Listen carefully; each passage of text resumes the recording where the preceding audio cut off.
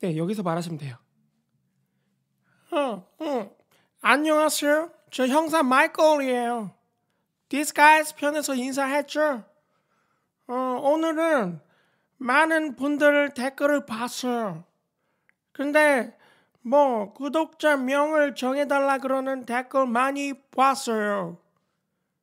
제가 생각해봤어요. 마이클 생각해봤어요.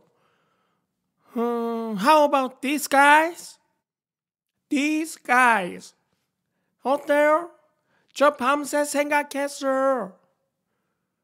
혹시 다른 의견 있으시면 댓글 달아주시고 좋으시면 좋아요 눌러주세요. 그럼 전 이만 가볼게요. Bye.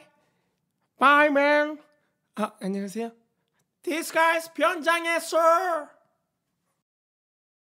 네, 형사 마이클 씨가 댓글 보고 갑자기 연락을 주셔가지고 초대를 해봤습니다. 마이클 씨 말대로 This Guyz 아니면은 다른 의견 있으시면은 댓글 달아주시면 감사하겠습니다. 좋은 하루 되세요.